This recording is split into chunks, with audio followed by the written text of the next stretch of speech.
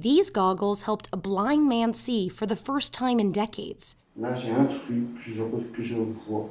The man first realized he could see when he was out on a walk. What the patient was able to do was to see the crosswalks in the street, and I was so ecstatic. This 58-year-old started losing his sight as a teenager from a genetic condition called retinitis pigmentosa, or RP.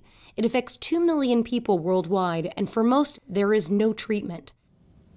In retinitis pigmentosa, patients are initially losing peripheral vision. Eventually, central vision becomes blurry, and then they become blind. Typically, those who suffer from RP lose their vision permanently, but a first-of-its-kind treatment from biotech company GenSight Biologics suggests that some sight can be restored.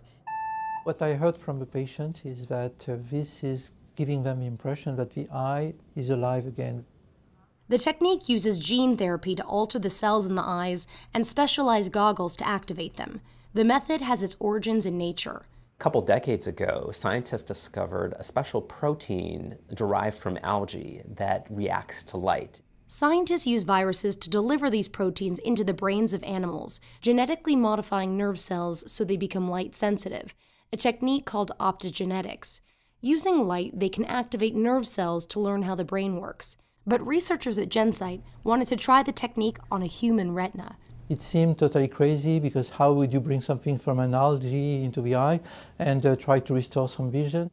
In an eye of one patient, scientists modified retinal cells, making them sensitive to amber light. Then they designed goggles embedded with a special camera that transforms images from the real world into pulses of amber light, beamed directly into the eye. But researchers weren't sure if patients could interpret this new visual language into sight. After 7 months, they had a breakthrough. So the patient was able to grab the object, to point to them, and to count. Alors j'ai essayé de le pointer. Je suis pas sûr de la distance. Là. This is a simulation of what the patient probably would see. It's not perfect vision, but it is giving you the ability to see the edges, the shapes of what you see. Because of the pandemic, GenSight's conducted its study just on one patient, but experts still believe the limited results are significant.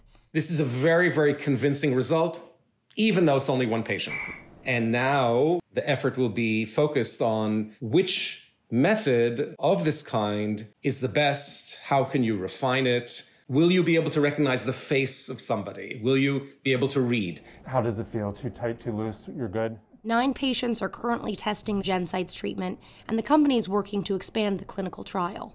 It's a golden era for many conditions that nobody thought we could treat, so sometimes we should be a bit more optimistic in life than what we are.